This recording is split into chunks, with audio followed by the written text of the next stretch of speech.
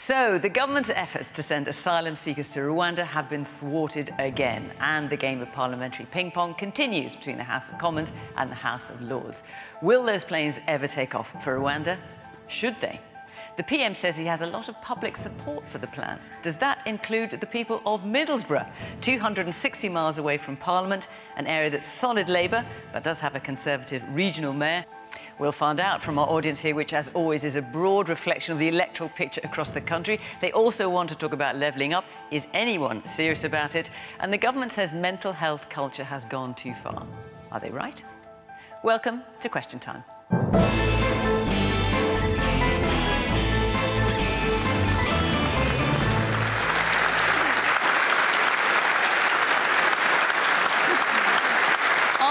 Panel, as always, a wide range of views. From the Conservatives is Party Deputy Chair for Women, Rachel Maclean. She was Housing Minister until November, when she left the government for the backbenchers.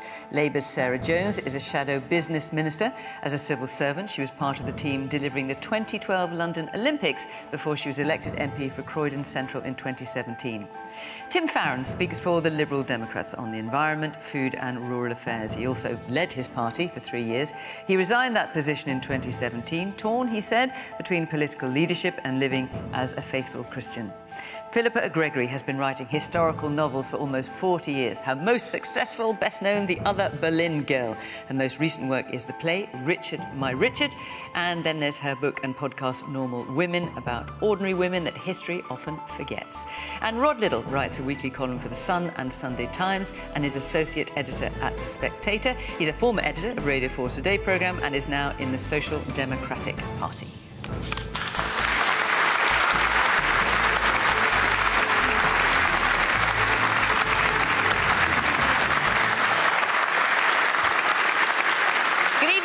Welcome to our panellists, welcome to our audience here in Middlesbrough. Great to see you all, and of course, welcome to you at home. You can follow the programme in a variety of ways on BBC Sounds, on the iPlayer, and of course, there's always a discussion going on social media as well. Right, let's take our first question, which is from Louise Edwards. Now that the Rwanda plan to curb illegal migration has been delayed yet again, does the government have a plan B if it doesn't eventually pass? Right, so the ping-pong between the House of Commons and the House of Lords continues. The House of Lords rejected a number of elements of the bill last night, and on it goes. Plan B, Rachel. Well, we don't need Plan B because we're still committed to Plan A, which is getting these flights off the ground. And if we really look at the context of what's happening here and why it's important, the British people do expect us to deal with this issue of illegal migration, where we see people coming across the Channel, dying in small boats, let's not forget, losing their lives in the Channel. So why have you got Conservative peers voting against it? And they've been brought here by smuggling gangs. So obviously there will be debates in the House of Lords, but when you look at those debates... These are significant Conservative peers. Ken Clarke, for example. Yeah, obviously, it's been many years in government. I'm just going to explain where I think we are. So when you're looking at these people who are talking in the House of Lords and are opposing this bill, which is a sensible plan to tackle an issue that affects countries all around the world, let's not forget. We're not the only country that is dealing with this demand to come to our shores. And other countries have a similar plan to deter arrivals, and that's how we will tackle it. So when you see people who are making speeches... Hang on, when you say other countries have a similar plan, there are some countries that are looking at outsourcing, for lack of a better word, of sending asylum seekers elsewhere. No one's suggesting Rwanda, and I'm not sure they're spending these kinds of Other countries have deterrent programmes, and they've been shown to work. So we have to have a deterrent to deal with this. And so when you look at the people who are opposing our plans, it's not really about the safety of Rwanda, is it a safe country or not? Because, of course, it's a country that has international agreements with many other countries. We have treaty arrangements with Rwanda as well. It's a country that's actually also working within the UN programme and taking refugees from Afghanistan. So there's no question in my mind and in the mind of the government that Rwanda can treat people fairly and with dignity and process those claims. So why are they objecting? That's what you're getting to. So the point is, we have to pass this bill regardless of those people who are objecting. The reason they're objecting is because they are making these statements about Rwanda, but they are actually turning their back on those people who are dying in the Channel. I think they're completely wrong to object to our plans. We need to pass this bill. And you're including people like Ken Clarke? Yes, of course we have an honourable disagreement with Ken Clarke. I don't agree with his points, but the vast majority of the people who are objecting to this, regardless of Ken Clarke, is unelected peers in the House of Lords, and it is also, let's not forget, it is the Labour Party who are voting against every single thing that we brought in to tackle this issue of illegal migration. Okay. Well, let's come to the Labour Party then, Sarah. So the first thing to say is the Tories could bring this bill back on Monday if they wanted to, and they could probably get royal assent for it by the end of the week because they have the majority of the biggest party in the Lords, they're the biggest party in the Commons. They have decided not to. It's not coming back on Monday because Rishi Sunak is worried that his MPs are rebelling against him and he wants to send them home for the Easter holidays early. So let's just say that because that's a fact. The second thing to say is we've had since 2018, 100,000 people have crossed the Channel, 100,000 people. You've got to do something about that. We have to stop the boats. That is absolutely right. But this is the third piece of legislation that is nothing more than a gimmick that we've seen from this government. We had the Nationality and Borders Bill from Priti Patel, remember her, that Rachel defended, hasn't been enacted. We've had the Illegal Migration Act, which was Suella Braverman, again, Rachel will have defended. We now have the Rwanda Bill. It's cost us £500 million. And do you know how much the government is spending this year on the National Crime Agency to tackle the gangs? 25 million. What if we did that?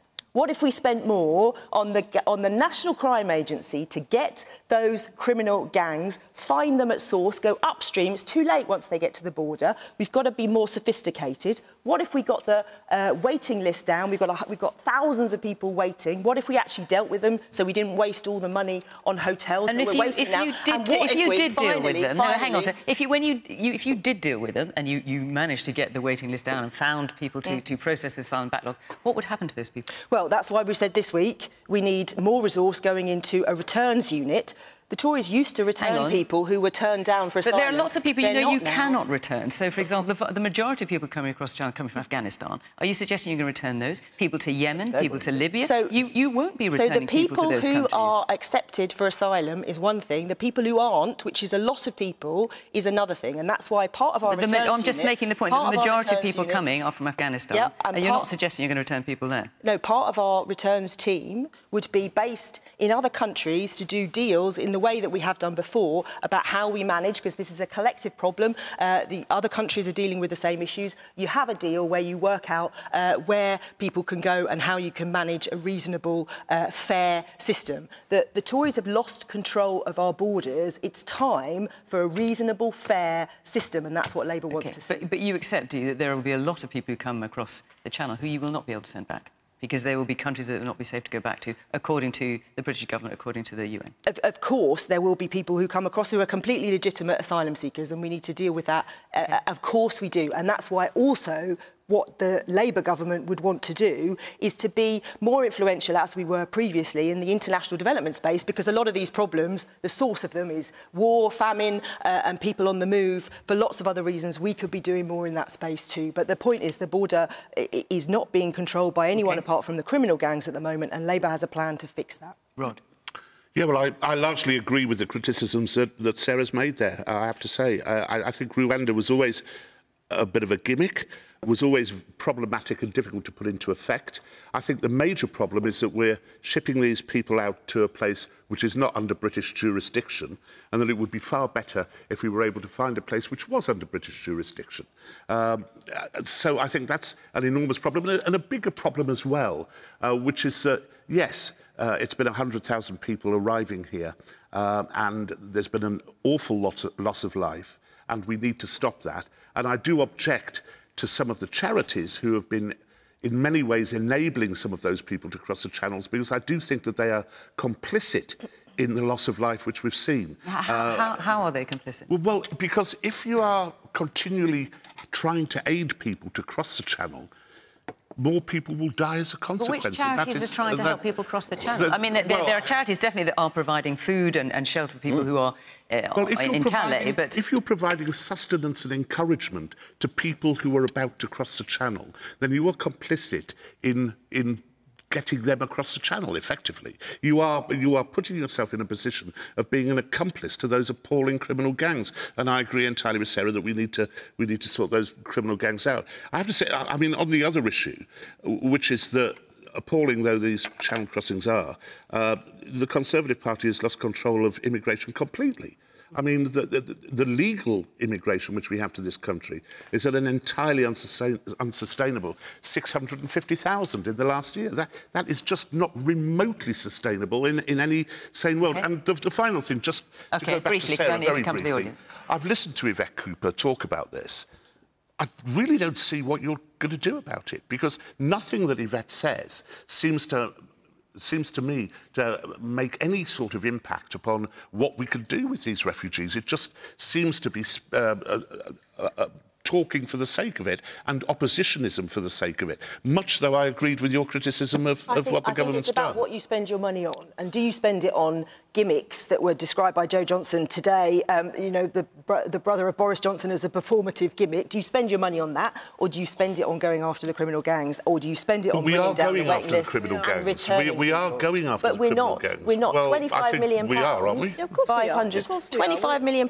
Let's spend more on that. I mean, this is by 25 million. This is just a soundbite, Sarah. Of course we're doing that. It's not a soundbite. 500 million, 25 million. You can What, you suggest you spend 500 million I'm saying... on this? Is that what you're saying? What we are saying in the Labour Party is our plan will be to scrap spend the more, Rwanda but you're not plan, committing to an amount of money. On but Rachel, you would admit that you've lost control of immigration. No. The plan is 650,000. No, Rod, I don't agree. The plan that we have is working. You can see that because small boat crossings are down on the last full year. That's not. Can I finish, please? They're going up on the last full year of data compared to the whole year. It was a record number yesterday, as you know. Small boat crossings are down by a third. They're going up. Year on year. If you look at a full year of data, which you have to do with an issue of this seriousness, and also migration, because we have dealt with Albania, we have dealt with Albanian migration, we've got that down by 92%. So we have got a plan, and it is working, but we need this Rwanda element. Let's have the audience, there are a lot of hands up. Man here in the front, in the white shirt, I think it is, yeah. Yeah, I think the Conservative... they know very clearly that the policy is not working. You're wasting the time and you're wasting the money. Yeah. And I think the only winner here is like the Rwandan government. I think you paid millions of pounds and you paid millions of pounds as well to French. And then I think you need to look at the root causes, which is the channel crossing from France. So I think your plan A is not going to work. And you need that money. It needs to be spent here. You've got so many people here waiting for their cases to be looked after. Yeah. And I think if you solve that problem, then I think the problem is it will be solved. But I don't think so. Your policy is going to work at all. Woman here. I would just like to ask, where is your humanity? Because these people are desperate. Why would you cross in a small boat, risking your life, if you weren't completely desperate?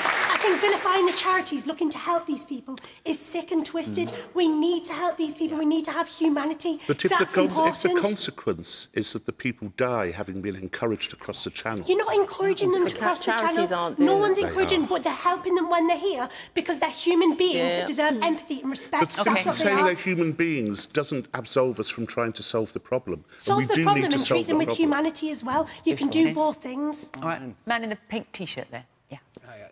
Well, while I kind of agree with this young gentleman here, we do have people that are coming to this country that do need help, but there's a lot of them that are legally coming over, the drug dealers, the criminals from other countries, and to say to let them all in and help them humanely, you can't. You can't. No, that's right. You've got to cut this off from the core. We're sending loads of money over to France, and it's doing nothing. They're letting them get on the boat and get across. They're actually not stopping anything. And it's sickening to me. This Rwanda plan, for me, is a brilliant idea by the Conservative Party. And it's being stopped by, for me, idiots that are just thinking of human rights and saying that this and that. But these people have no right to stay. They've come here illegally. Come here legally, fine. Brilliant. We'll have you all over here. Get jobs with you, work, pay your taxes, do everything else. A lot of these illegal immigrants that are coming over are criminals, the drug dealers, rapists, murderers. They're getting away with a lot of it. I mean, I just point out that, for example, 2 years ago, applicants from Yemen, Libya and Syria, for example, 99% of them were granted asylum. Exactly. Just to, you know, provide a bit of context there. Yes, woman here.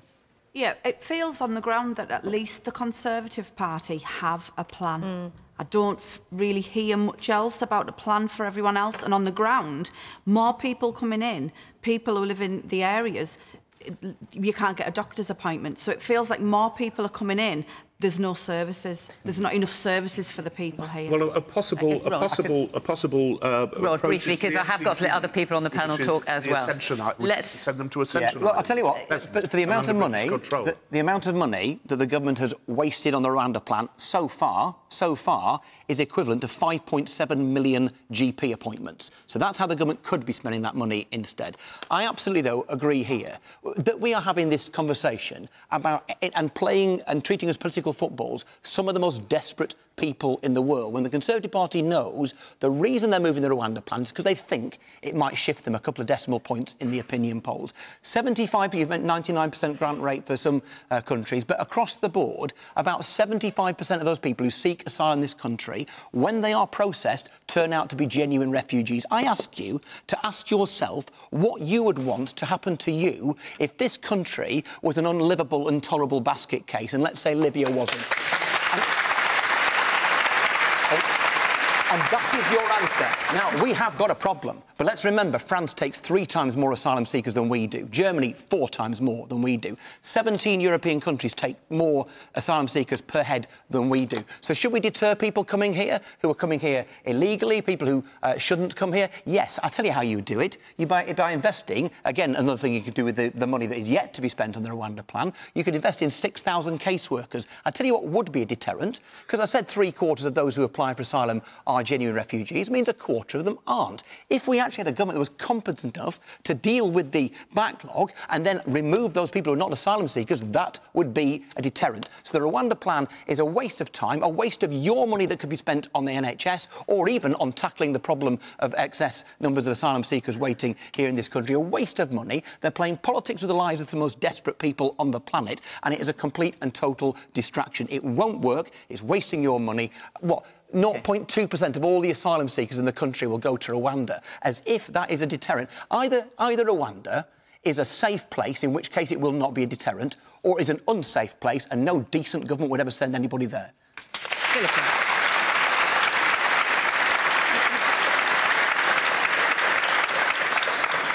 Well, we know Rwanda is a safe place because the Conservative government has declared it is a safe place. And it doesn't matter whether it is or not, they have said it is. I'm reassured. Just as we now know that June is in spring, because they're going to send people to Rwanda by spring, which this year will include June.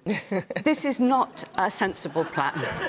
It's an incredibly reckless plan because it's dealing with one of the most important issues that we are going to have to face, not just this year, but 10 years from now. What do you think climate change is going to be doing to these already poor country?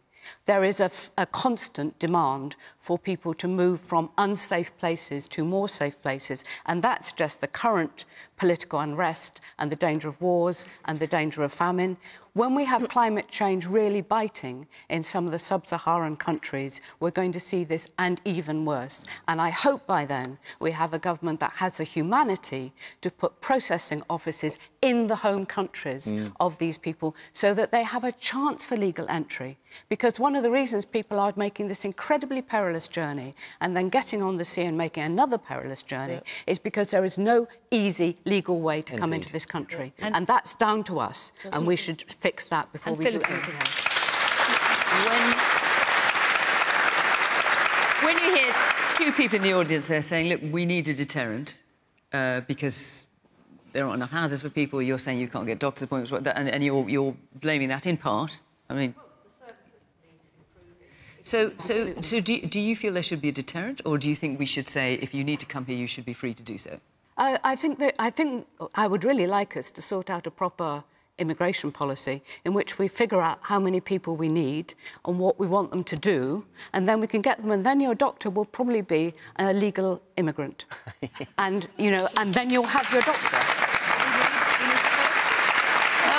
Let's just hear from Louise again, because I think you've had your hand up for some time now and you asked this question. What do you make of what you've heard? And what's your response? I just think it's a little bit of a cop-out for Conservatives just to push the illegal migration issue to a different country and spend millions of pounds of our hard-earned money on paying for them to go somewhere else when we can actually build our own immigration laws and strengthen them and actually use them to help people when they come, and of people who are not meant to be here, to remove them in the normal way.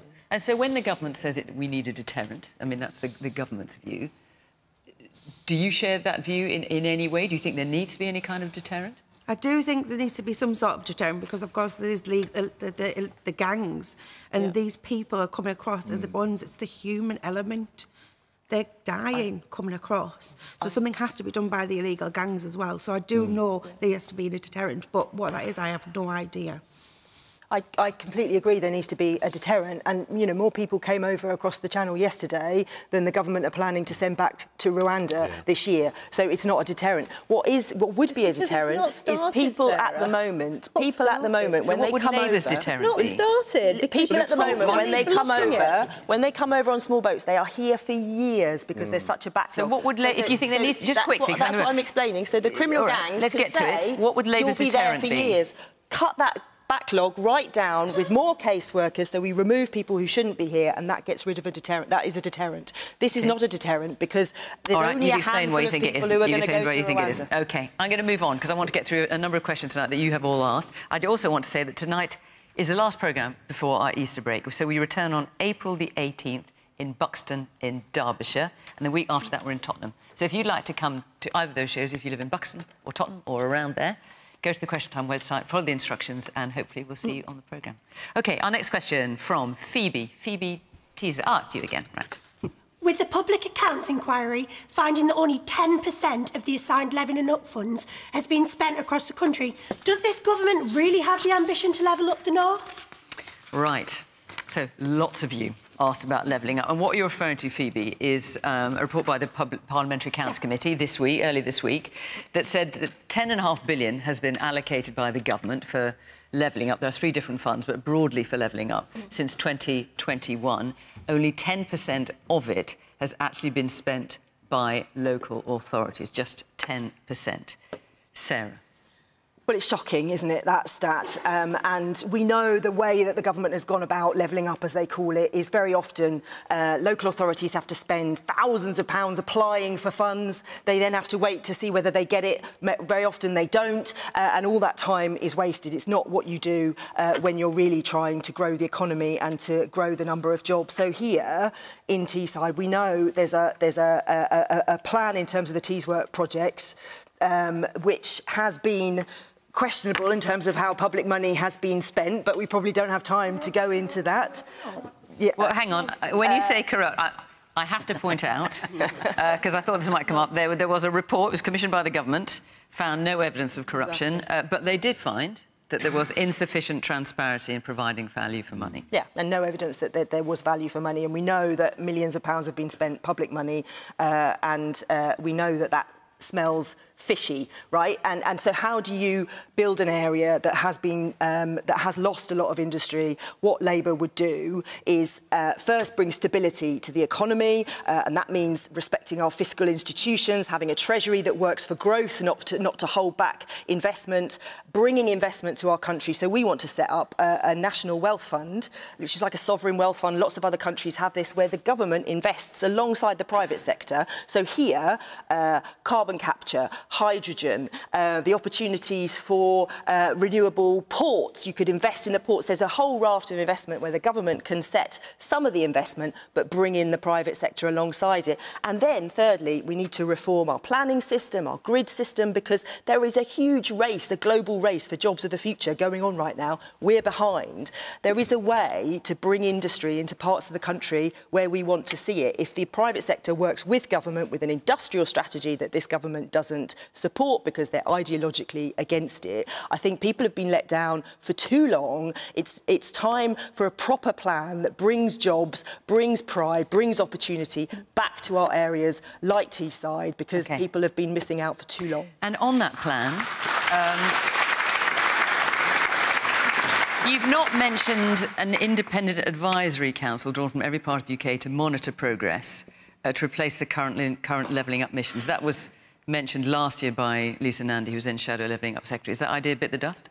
No. I mean, there's a whole raft of policies. Lisa Nandy is in a whole different role now. But I know she is, but this was a Labour pledge last year. Is that still a pledge? Yes, and of course we need to make sure we're doing everything we can. So Matt Pennycock, our Shadow Housing Minister, will be looking at how we can make the planning system work here as in everywhere else to build the homes. OK, I just want to ask you about that Independent Advisory Council, because I've not heard it mentioned since you mentioned it. But that's still part of the plan, is it? Yes. Yes. OK. Tim?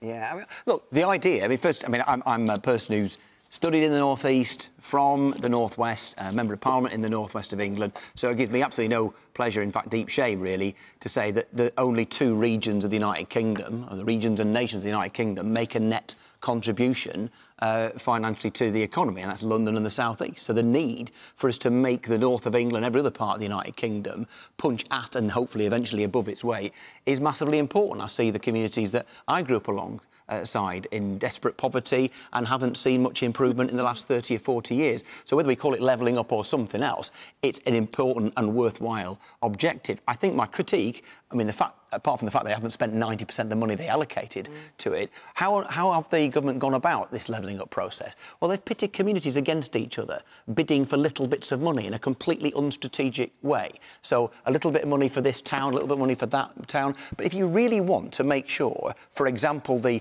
broader north of England and the towns and the cities and the communities of the north of England matter in and of themselves, as opposed to how they relate to London and the South East, then you invest in real infrastructure between those towns, which is why the loss of investment in railways has been so utterly, completely stupid. Now, HS2 had... I was in favour of it, although I did always think it was a kind of a southerner's idea of what's good for the north, if only you could get to London a bit quicker.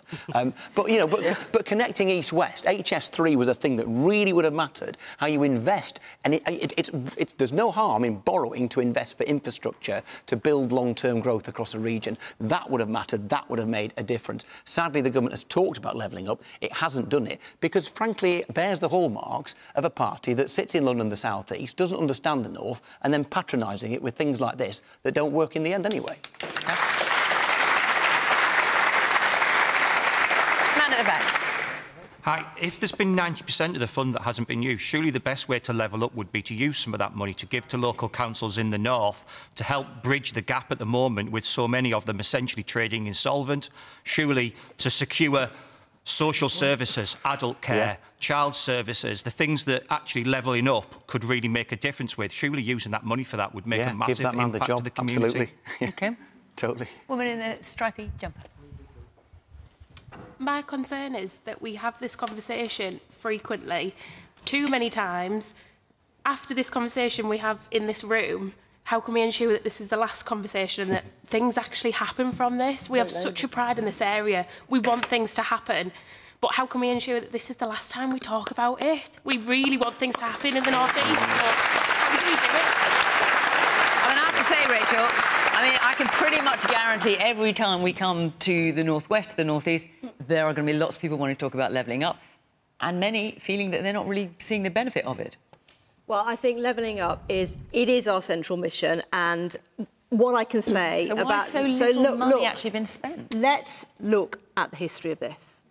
The architects of New Labour, Tony Blair, was the MP for Sedgefield just up the road, Peter Mandelson, Hartlepool. What did they do for this area? Absolutely 14 years nothing. Been in they lived in London and they didn't do anything for this area. Since we have come to office, elected on a manifesto for levelling up, with a number of MPs who live in these communities, represent these communities, have strong roots here. And since we've had Ben Houchen, the incredibly successful mayor of this area, we have seen, for the first time ever, money directed to this area. Now, people have rightly said only a small amount has been spent, but can I just make it very clear that when you're talking about infrastructure projects, these are not things that you can deliver in 5 minutes. It takes a while to plan something like a huge regeneration project with a number of renewable energy projects, which is driving jobs and growth, such as what we've got in Teesworks. And I think also it's quite amazing how people forget that we had a global pandemic for 2 years. We couldn't do a lot of the projects that needed to be done during that time. But what I would say is that what we've now got in this area, we've got the biggest free port. That is bringing jobs, is bringing pride back to this area. And when I go out, as I have done as a minister, and spoken to new businesses that have invested in this area for the first time in decades because of our plans and the seed funding that the Conservative government has put into it after decades of absolutely nothing happening under Labour, I can tell you this is a start. There will be more to come, but you need to vote Conservative and return Ben Houchen and the other Conservative members of Parliament, because they are the only ones that are going to fight for you. The Labour are not going to bother. So when the Parliamentary Accounts Committee says it asks the government to provide examples of projects, Public Accounts Committee, forgive me, that it asked the government to provide examples of projects that had delivered change, the Department for Levelling Up could only provide examples that were, in their words, relatively small scale compared to the substantial and convincing examples we would have expected at this stage. Well, now, who's getting it wrong here, them or the government? I don't agree with everything that this committee says. These committees are sometimes a little bit political. In my own area, in Redditch... The majority of the members are Conservative. I represent Redditch. We have had £16.5 million... The majority of members are Conservative. The majority of the PAC members are members, Conservative members of Parliament. This is not the Liberal elite. It's one committee with a view. Can I just make my point? It's one committee that has a view. There's lots of other committees that have looked at what we've done. In my own constituency, wonderful Redditch, we've had £16.5 million of government money for our town. The biggest investment since the town was actually built 40 years ago. Again, never happened under Labour. OK. Is that women in the north? It's Redditch in Worcestershire, that's where I represent. Oh, Worcestershire. Philippa, well, we're in Teesside now. So, Philippa, what's your point? It's north of London. What's your point? Redditch got £16 million. Well, what's your point? I just spent 5 minutes talking about the biggest free port in Europe that the Conservatives have levelled up across Teesside, across the north. OK, well, let's hear Philippa's view. Does the government... Hang on, I'll get to you, Rod. Does the government really have the ambition to level up the north? That's the question, Philippa. The reason the government needs to level up the north is because they spent 14 years levelling it down.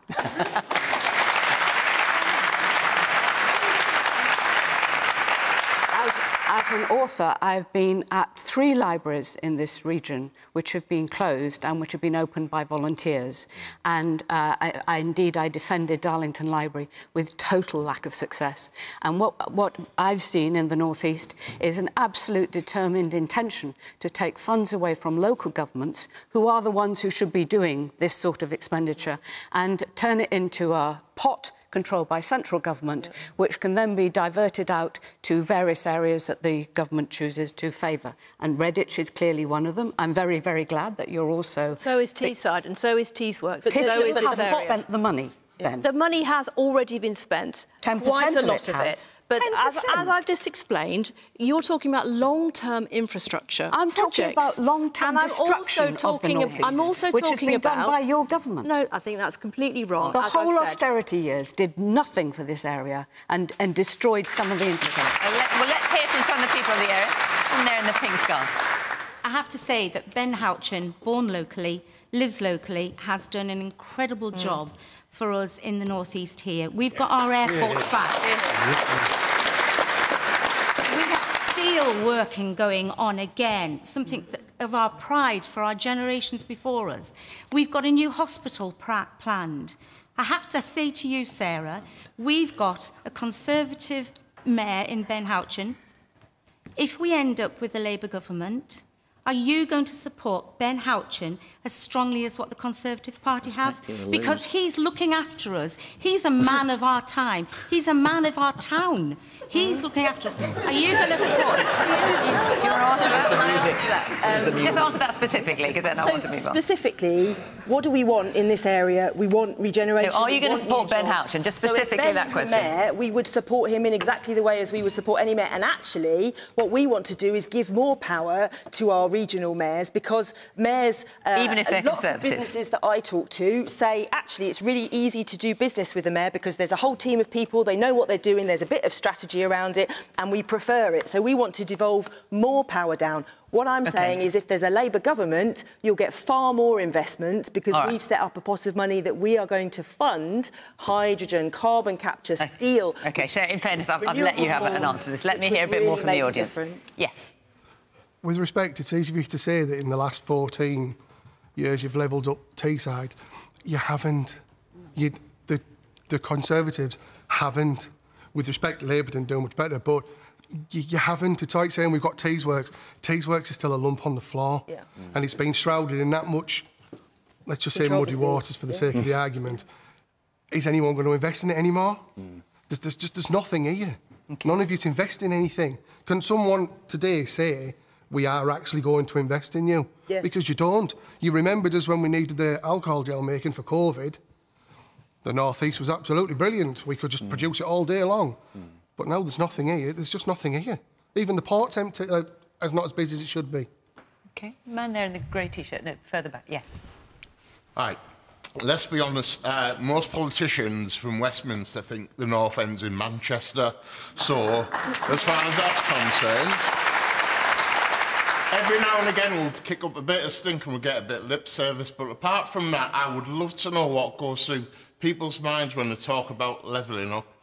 Because certainly, I've not seen a difference in my local area, and I've not seen a difference in my living standards or that of the people around me. So it just sounds a little bit like we're being promised a fortnight in Disney World, and we'll be lucky if we end up with a wet weekend in Bognor. Yeah.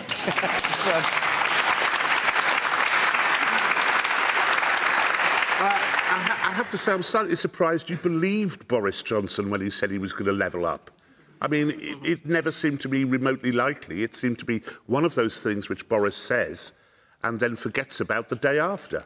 And the problem, I think, is that this area, which I know very well and live in, is still suffering from the desolation which Margaret Thatcher wreaked upon it in the 1980s. So we had those 13 years of government where the North was neglected, and the North East particularly, and now we've had another 8 under the Conservatives. And the problem is that what levelling up requires is 2 things. Imagination, which the Conservative Party doesn't have, and secondly, money, which it doesn't want to spend. And it really does need money. It needs big investment, because you think of yourself as a businessman who is coming to Teesside to possibly invest in a firm somewhere in the Teesside area, and you get off the train at Darlow and you get onto this creature of a train which seems to have been built in Czechoslovakia in 1953. And you trawl at 9 miles an hour through a desolated wasteland. And you think, what the hell am I coming here for? And it's not just that. It's also we've had a low-wage economy. That is vital. We have had a low-wage economy. We used to have great income coming into people's pockets from the steel industry, from ICI. Those were industries which actually provided people with a decent way of standard of living, a decent way of life. And I know, because I've spoken to lots of the Redcar steelworkers who lost their jobs when Labour closed the steelworks. So let's not forget that. And their problem was they were going from really well-paid jobs where they had mortgages and decent houses on the Lakes Estate and in Redcar itself and so on. They went to jobs which were cold calling and working in warehouses, maybe if they were really lucky driving a bus. And, you know, you cannot compensate for those low wages. Then on the imaginative side of things, the thing about imagination and what we need for this country, and Tim was absolutely right when he talked about the railways, is we need a metropolitan light railway system which links Middlesbrough with all the rest of Teesside and links us with Newcastle as well. Annoying though the Geordies can be, I accept. And that requires planning across loads of different departments, planning across loads of different areas, and we need that done to attract the sort of people who will bring into this area jobs which pay a decent wage. And without that, we'll be nowhere. Yeah. But don't believe Boris again, whatever you do. I'm going to take another question from Angelus.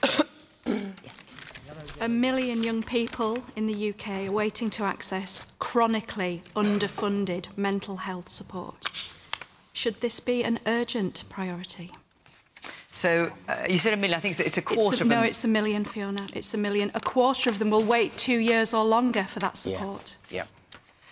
Well, nearly 1 million are referred to child and adolescent mental health services. That's the latest figures for 22-23. A quarter of them are still waiting for treatment. I think those are the facts. Should this be an urgent priority, Philippa? Yes, of course. I mean, if we don't look after our young people's mental health, then what future do they have and what future do we as a country have? What was really worrying to me about the statement from the Minister for Work and Pensions today was a suggestion that there was some sort of weak-spirited malingering going on, which is, you know, he was saying that young people were self-diagnosing with mental health issues. Well, not just young people, people generally. He specialised, his concentration was that there was this new sort of spirit of young people failing to get it, feeling bluesy. Was a word well, what he said was an increase. There's been an increase in conversations on mental health, which has led to people effectively self-diagnosing conditions. I'm grateful for today's much more open approach to mental health, he said, but there's a danger this has gone too far. The reason people are self-diagnosing is because they can't get an appointment with a...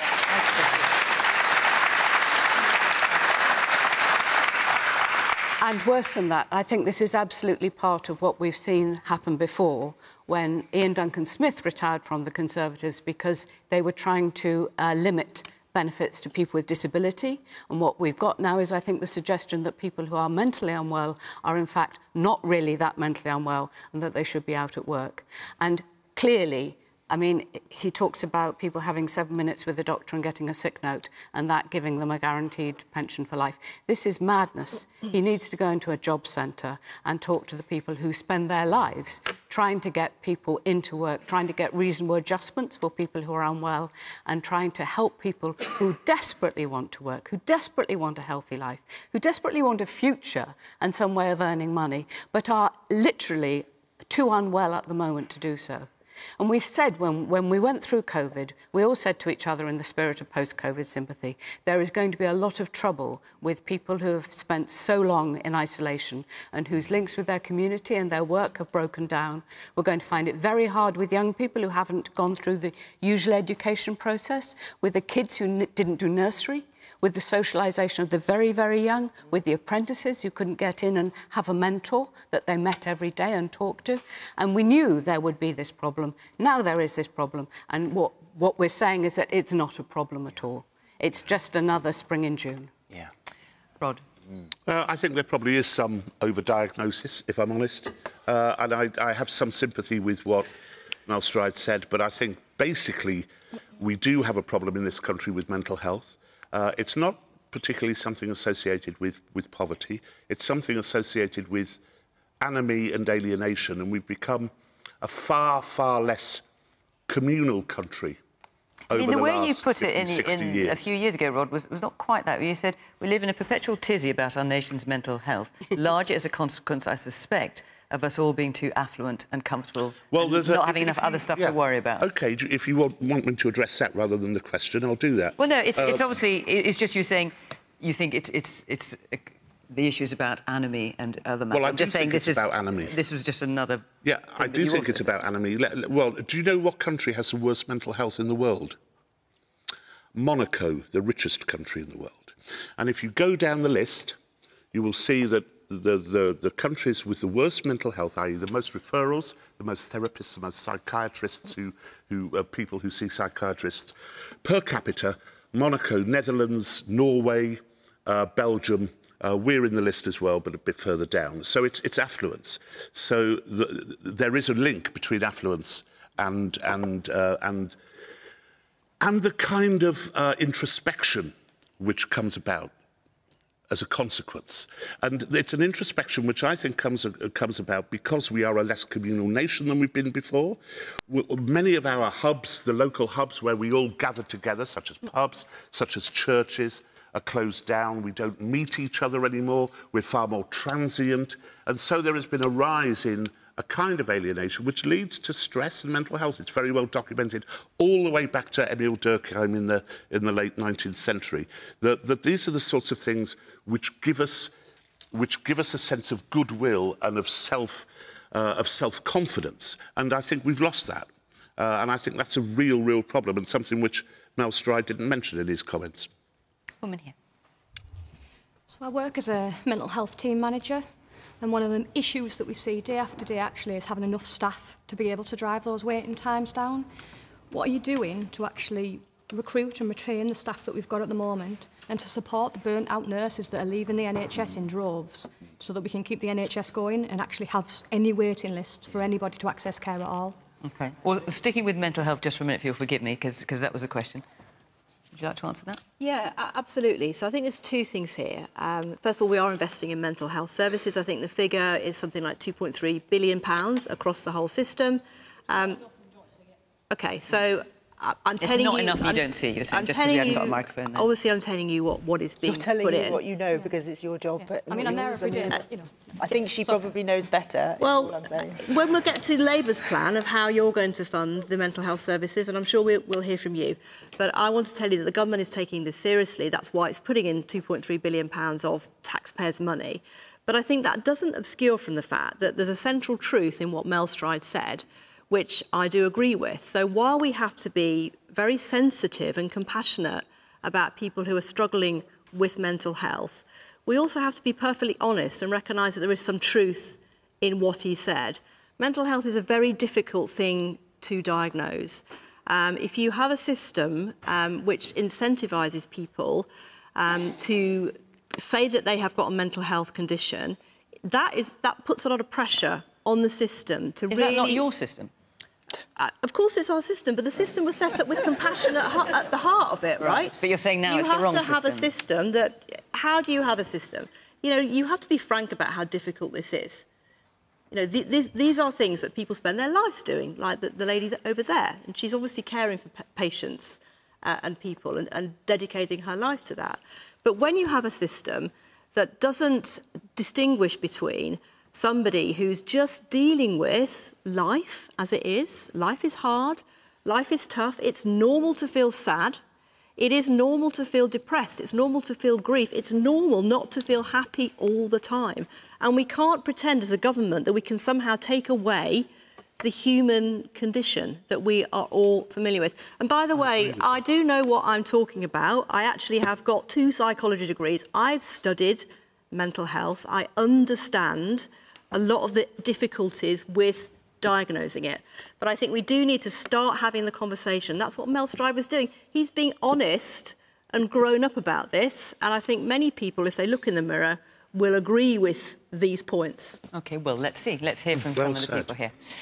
Yes, towards the back. I can't see what I think you've got a dark blue sweater on. Yeah, that's it, with a pink shirt, yeah. Hello. I am one of the people who suffers with mental health issues. 11 years ago, I was in psychiatric hospital. When I came out, there was nothing there for me. I wasn't ill enough to go into supported living. I wasn't well enough to go back home and live with my mother. And I was just said, they said, well, good luck to you. Now, I'm running a business where I'm dealing with a lot of people who spend a lot of time online. I have gone out and I have found the money to make sure that everybody involved in my business has mental health support. Why can't the government do the same? Okay. And as for the comments by the Secretary of State in the Department for Work and Pensions, was saying there's an element perhaps of overdiagnosis, as Rach was saying. Do you have any truck with that? No, there's no, you can't overdiagnose something when people do know themselves best. Yeah, you're going to get chances, just like you get chances in Parliament who go and take the massive wages, vote in new wages for themselves. OK. And the man behind you in a blue shirt, yes. Yeah. OK, from the point of view of students, we receive lots of issues concerning mental health from students, which is greatly affecting their academics. And I think the government is not deliberate enough in ameliorating this condition for students which fall within the age bracket of young people. So I want the government to look into this so that it can also enhance the educational performance of students. OK, so more help for students, you're saying. Yes, the woman there in the glasses and stripy top. I just want to go back to the comment made earlier, which I think is absolutely ridiculous, saying that poverty has nothing to do with mental health. I'm a medical student, we all are, and we see day in, day out people who have a really rubbish situation at the moment because they can't afford food for their kids to put on the table. They've not got a job because there isn't the jobs up here because the Tory government haven't invested money up here.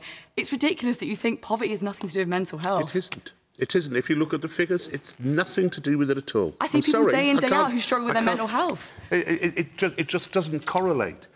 You know, some of the poorest countries in the world have some of the highest levels of social solidity and social togetherness and the lowest mental health problems. Sorry. It does correlate in England, though. If you see the spike in mental health reports, it goes with the spike of poverty. Not everything is the fault of the Tories. They may be awful, but not everything is their fault.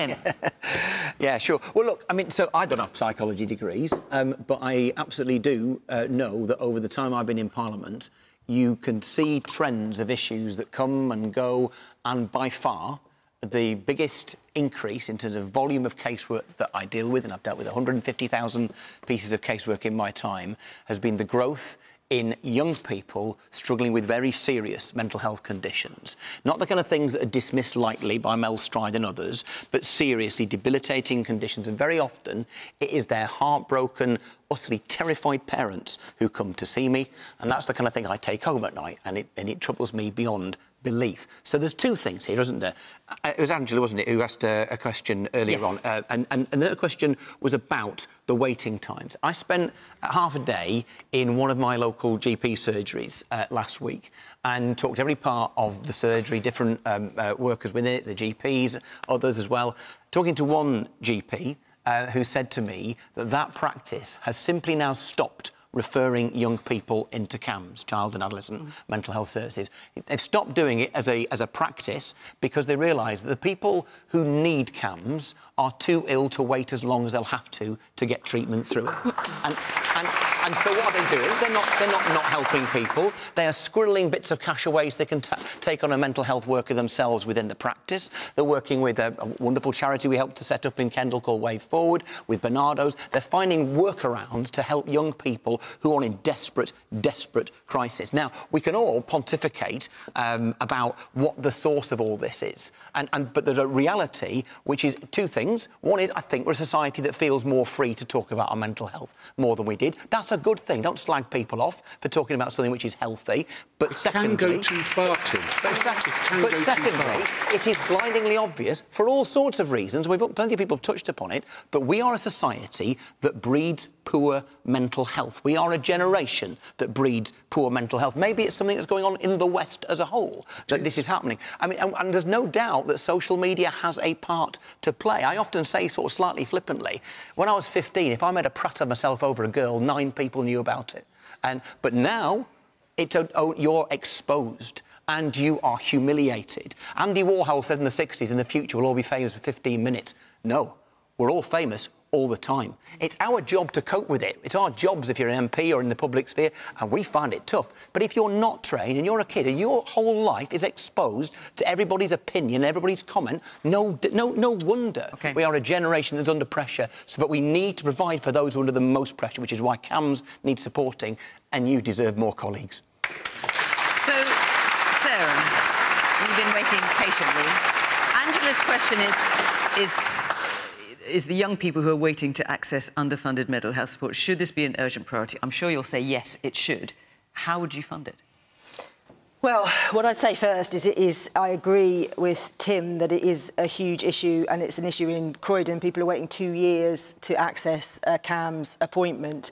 And what Labour has said is that one of the solutions is to put more mental health support in schools directly so that you don't have to wait 2 years. You can get, so the workarounds that Tim talks about that are now happening between charities and other agencies trying to find a way to help kids. Actually, if you have mental health provision in schools, you can help kids straight away. And there are other things, of course, we need to do, and it's absolutely right that social media is difficult. I've got 3 teenage children. I don't let them use their phone, have them in their bedroom at night, because I know that many children do, and that would you ban causes smartphones from children under 16? I wouldn't ban smartphones, You no. should. But what about it's mental a health huge nurses, worry. as the woman but is mental saying health here? nurses, we need more. We need a cash injection into our NHS across the board, which Labour has said we would do. But can I just say on Mel Stride, this is a typical Tory tactic of blaming other people for their own failings. When I was younger, when I was 19, I got pregnant, and that was the time that the Tories were blaming teenage mums for every problem in society. They did it then, this is 30 years ago. They're doing it now. We've had 14 years of low growth, a struggling economy. That's why we haven't got enough money in our public services. We would support mental health. Just hang on. Let me just... So, sorry, what was your name? Mel. So Mel works in a mental health practice. You want more mental health nurses. You're going to get asked this question time and time again as the election gets closer, because obviously you're doing very well in the polls as well. How are you going to fund more mental health nurses? And when can Mel realistically, should you be elected in the autumn, when the election might happen, how soon, realistically, could Mel expect more colleagues? Well, look, we know it's going to be really difficult because the state of the economy we're in after 14 years, right? So Labour is not promising that just like that overnight, that would be a lie, and we can't do that. So but what we have said is there's going to be a cash injection into our public services, our schools and our health service, funded, and we've looked at the VAT on private schools, which is going to fund some of this. There's going to be bonuses that are going to be cut on private equity. But you must have, and you've made those points, but just in terms of when Mel can realistically expect some kind of improvement in working conditions with more colleagues, do you have a notion? Are you talking like 2 years in, 3 years in, maybe not till the second Parliament? Should you get elected twice? What should she expect? It needs to be quick. We're not seeing what people are leaving, and we're not getting new people in. in. No, I agree 100%. Some people, we're going to need to train more people, right? And that takes time too. And are there people that have left that we can persuade to come back? And what do we need to do to persuade them to come back? So we need to move as quickly as we can. There are thousands of kids. But notionally, no idea of when that might be. It will be quickly, but I'm not going to say within the first 6 months, within the first year. But we are going to put an injection of cash that the Tories haven't done into our health service and into our schools. Where's Angela? Where are you, Angela? What's your response? You've had your hand up throughout this. I'm a therapist. I work in a school, so I know what I'm talking about. Rod, if you think this is nothing to do with poverty, can I suggest that you live in poverty for 6 months and I will give you a free psychotherapy session and we'll chat about your mental health. It's absolutely everything.